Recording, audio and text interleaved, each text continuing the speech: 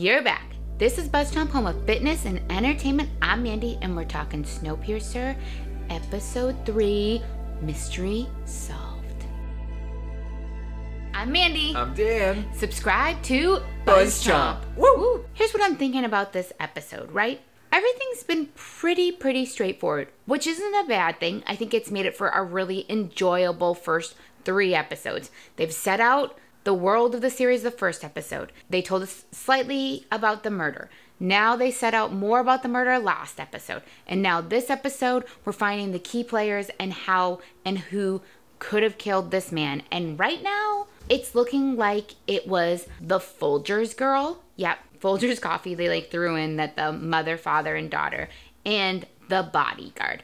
That was kind of like what they were setting up from the beginning. So that's really what we're thinking of, who's involved in this murder and who this mystery is all surrounding. Through Layton solving this mystery of the murder of Shaun Wise, we're kind of seeing even more of the pieces of this whole puzzle. So obviously this murder is like the backdrop to show us more of the world of this train and all of that. We see even more of the night car, and we see the janitors.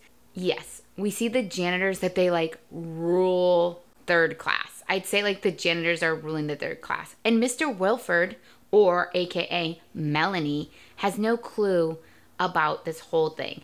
Even her security guards, the one guard that gets blowjobs and gives drugs, he's all in on it. Melanie normally has a clue about everything that goes on the train. So I do not think that this janitor murdered Shaun Wise. He didn't even know that Shaun was an informant for Mr. Wilford. Even though Melanie and the guards and Mr. Wilford and all that claim to know everything that goes on the train, they don't know anything that goes on the train. They don't know that this drug is being passed down through one of their guards. Yeah, the doctor that puts the people in hydro fees is skimming those drugs off, and that's what's creating this drug that Shaun Wise was selling, that the janitor is selling, that the guard is selling.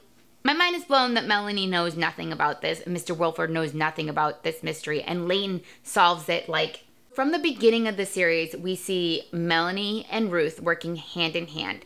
They are handling first, second, and third class. Well, we actually haven't really seen much of second class yet. They just keep talking about it. But we've seen third class, and we've seen a lot of first class, because we have these Folgers who funded the train and all of that. We see how Melanie and Ruth handle them, and they push up this fight night type thing to distract them from the murder, to distract them from all these things that are going on, from the uprising, from the drugs. However, though, this mother, father, and daughter are directly involved in this. We have the rich girl and her bodyguard who keep giving each other eyes throughout these really the first 3 episodes, and you're like, what's going on with them?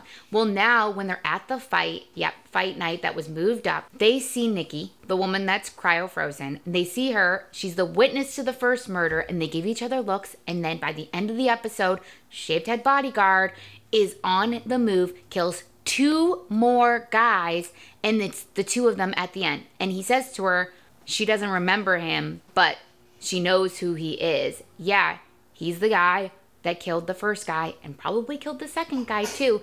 And now he's probably going to kill her, and she's going to be dead at the beginning of the episode. Now that means 3 more murders for Layton to figure out. What this is really showing us is that Mr. Wilford and Melanie are not as in charge as they think they are.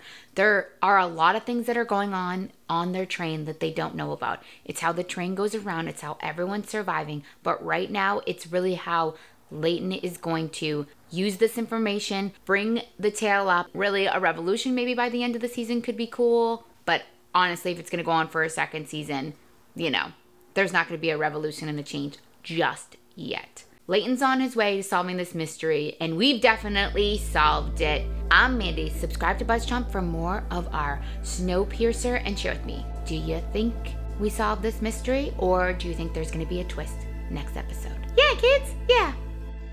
Thanks for watching BuzzChomp. Subscribe and share. Subscribe and share. Subscribe and share. Woo.